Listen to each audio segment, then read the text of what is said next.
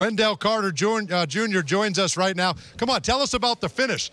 I did in slow motion. Boy, you left that up there a long time. What a big shot, Wendell. Yeah, shout out to 3D for sure. I knew he was in the house. You know, his motto is leave it. Yep, that's right. Yeah, man, I think, you know, down the stretch, you know, I know what I'm capable of from the three-point line, and I didn't hit my first three, but I knew, you know, just stay resilient, just keep shooting them. I know I'm a great shooter. My teammates encouraged me to keep shooting it, so that's what I did, and I made big shots. Wendell, you don't mind physicality. You play with a toughness about you. Tell us about how physical this game was and how difficult it was to kind of get a flow or a rhythm. What was your thought on how tough this game was? I definitely give a lot of credit to the Knicks. You know, they hang their hat on being a physical team, both offensively and defensively. You know, they got a lot of guys that know their role in their team, so they make it really hard, you know, to beat them. You know, you can't make that many mistakes, especially down the stretch. And I feel like, you know, we locked in on that. We understood who the Knicks were, and we brought physicality also to the game. And then, you know, got stops when they mattered, got rebounds when they mattered, and just made big shots down the stretch. You know, you weren't even born yet when 3D was knocking down those three-point shots. But I know you know him from TV and that pose up there. But from a serious side, Wendell, talk to me about the mindset that you guys have going into these last, 8 or 9 games, because a lot of teams would just be going through the motions right now. You know, we know how good we are as a team. You know, unfortunately, we didn't start the year off the way we wanted to, but you know, I feel like this is just an opportunity for us to continue to just stack wins. You know, you never know what can happen late in this season, as we're maybe 3 or 4 games out of the play-in. You know, we just want to just stay resilient. You know, just let guys know that, you know, we deserve to be, you know, one of the best teams in this league, you know, even though we're young. So we're just going to continue to play hard every game, try to get as many wins as we can. So if we don't make it this year, we just feel enough for next year. Well, you know, if you don't make it, one thing you can do, though, is still ruin somebody else's situation, their seeding, home court advantage. There's still a lot of things you can accomplish, even if you're not going to the playoffs yourself. Exactly. No, that just goes to the competitive nature that we have as a group. You know, we're just going to go into every game trying to win, no matter if we have no shot at all, you know, these last 3 or 4 games, or if we got opportunity. So, you know, we just going to play basketball. You know, we're just competitors at the end of the day. Wendell, what was your approach here tonight? They're physical guys with Julius Randle, with Mitchell Robinson. Dell, he can affect the game without even scoring. Starting with this no-look pass from Markelle right to you, right? What was your approach here this evening? No, just to bring physicality back to the game. You know, like you said, they're a really physical team, so we just wanted to continue to just do things on both sides of the court that affected them. You know, you never want to be the team that's getting punked, as we would say, throughout the game. You know, we want to be able to, you know, just also bring physicality to the game, like I said. So I think that was really big for us down the stretch, especially, you know, when guys try to get going. So my biggest thing, what I was telling all my teammates, you know, just stay resilient and keep the physicality up, no matter if shots going in or not.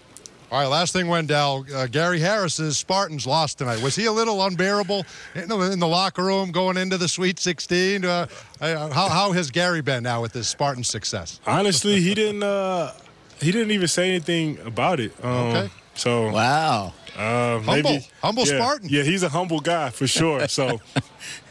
Yeah, I didn't even hear him say anything about it. All right, well, Wendell, this was awesome. This is great. I love that you're playing something. I love that these games mean something, and I love that you're taking it this serious and playing this hard down the stretch. Keep it up. Great win tonight. Great job, man. Yes, sir. Appreciate y'all. Yeah. Despite the Knicks making several runs, your group was able to remain composed and close this one out. You know, how much maturity do you think your group's showing, especially in that regard? They keep showing it. I think that's the sign of growth in these close games. They're not getting rattled. They understand how we have to play, coming down the stretch, getting stops first, and then being able to get out and run and execute our offense. The last 5 games, I believe, have been close contests against teams contending someplace in the postseason. You know, how valuable has it been to get that experience late in the season and have it all come right in a row? Well, we've said it before. That's the only way that you're going to learn. You have to go through it. You know, regardless of the outcome of the game, you have to go through these situations. You have to go through down 2, down 3, up 4, whatever it looks like. We have to be able to show them on film so they can feel it real time. And I think they're getting that. And so it's showing in the way in which we're playing down the back end of these games. You went with a double big lineup of Goga and Mo Wagner with the second unit. Just what were you looking for from that group and how do you think they did? I thought they did really good. I thought they played well off of each other, mixing when one was rolling, one was popping. Again, part of that was just seeing how they've played their games. They continue to keep 2 bigs on the floor, and I think Mo can do a good job when it came to guarding Randall. But I just really think they were working well off of one another and then allowed those guards to play as well. Was it also just trying to counteract or counter their offensive rebounding advantage? It was more because that's the way in which they play. You know, I know he goes with 2 bigs often, so I thought that was a good matchup for us tonight, and that was an opportunity for both of those bigs to be on the floor. Coach, thought it was pretty interesting that throughout the season, Caleb's been spending some time over in the G Leagues and spending some time with less minutes, and now you're trusting him with these late fourth quarter minutes. So what have you seen from him lately in these last few games that's giving him that value to be out there in those really important stretches? Just his ability to be in the right place at the right time, defensively positioning, offensively just spacing the floor. He doesn't need the basketball, but then it's the other side that guys can find him, you know, when he is there because he's not chasing it at all. So I think that his ability to stretch the floor helps out a ton. Jamahl, you had touched on it earlier. There's so many different ways you guys have had to close out games here these past few weeks. This one was really shot making, was able to get it done. When you have a young group like that is able to make big time shots within those last couple minutes, what does that do for you and for their confidence? Well, we've said it to them time and time again, their ability to get tough stops down the stretch and make tough shots down the stretch. That's what it comes down to, but it's part of the execution. And then their willingness to trust each other in those moments to make the right play, the right pass, and whoever gets that basketball is willing to step in to knock the shot down. Wendell was a guy that had 57 the other night, and Paolo primarily guarded him for most of the second half. What did you see out of him kind of rising to that occasion and being able to hold one of the better players to, I believe, 21? Well, his willingness to take on those challenges. I think the other night we played Miami. He was willing to take on that challenge at the end of the game, guarding Jimmy Butler. I think it just shows growth that he's not afraid to step into those big moments and sit down and guard. He wants that responsibility, and his teammates are entrusting him to take that responsibility on. Coach, with under 10 to go, the light at the end of the tunnel is there. Do you see the guys putting together a snowball? Can this one win with the shot making and all that really get you going to get it going? I think we just have to continue to take it one at a time, being consistent in how we play. And I think as we continue to put it together, I think that's the biggest key. So, you know, the next game versus Brooklyn is going to be key. What do we do consistently? You know, obviously we got to make sure we continue to take care of the basketball like we have, defend the right way without fouling, but just being consistent in our effort and our energy. Paolo hits that three-pointer, a couple free throws there late to kind of clinch the win there.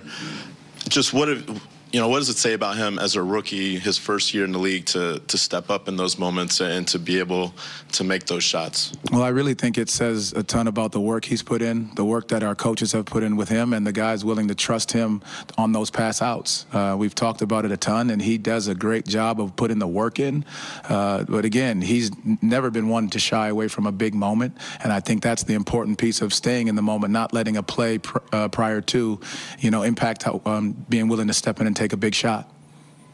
We talked a little bit before the game about knowing how to weather the runs, and obviously this is a game where there are a lot of pushes to move the lead out, and the Knicks reeling it back in. What does it say about this team's poise, not only to close the game late, but to kind of take the heavy punch that the Knicks put on with the atmosphere being what it was as well, to withstand it and come out on top? Well, I thought it was great because we talked at halftime. We talk about winning quarters. You win the first 2 quarters, and the tendency is to come out and relax. And they made that great run in the third quarter like the last game, similar situation. So when you walk in that huddle and it's 75-75, you say, you know what, we have to win this fourth quarter.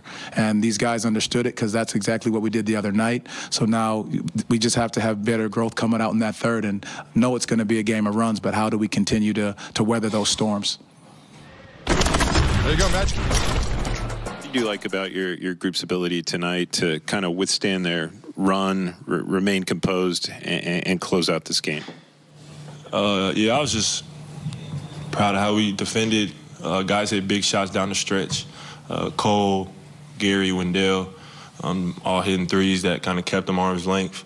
And then we were able to get stops when we needed them, get key rebounds, and it was just all around good effort to close the game out. Your last 5 games have all been close contests against, teams playing for something postseason-wise. How valuable has it been to have that experience this late in the season and all back-to-back together? And can you see the growth from that? Yeah, 100%. I mean, honestly, I feel like I haven't really played a game, or we haven't played a game this year that wasn't meaningful. I mean, I think every game pretty much this year has been competitive, but you can just feel the intensity get turned up. This back half of the season, teams playing for, playoff position and whatnot, trying to get into playoffs. So, yeah, I mean, teams are desperate, and it makes it more fun, when the level gets raised. So I'm just happy that we get to be a part of it and, compete.